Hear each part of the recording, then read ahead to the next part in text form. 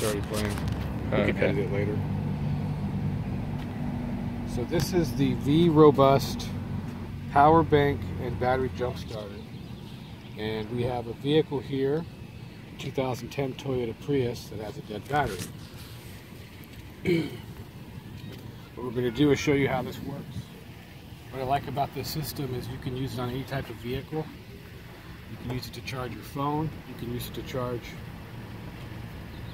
laptops, various electronic items. But the best part of this system is the jump starting capabilities.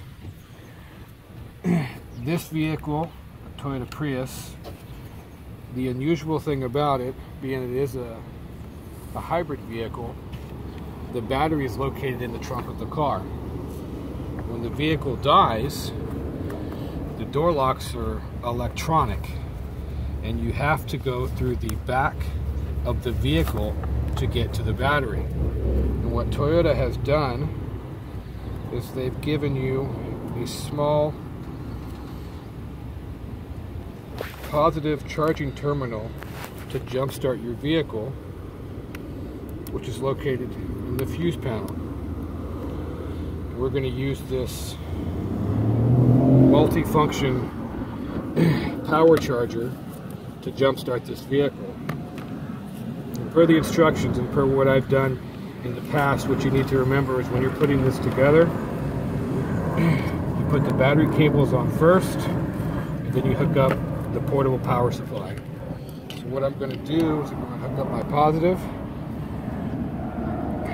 to the red post from the vehicle's fuse panel. I'm going to find a ground on the vehicle, and I'm going to plug in the portable power charger to this contraption. And you can hear it. The car just went into its startup procedure mode, and I'm going to try to start up the vehicle.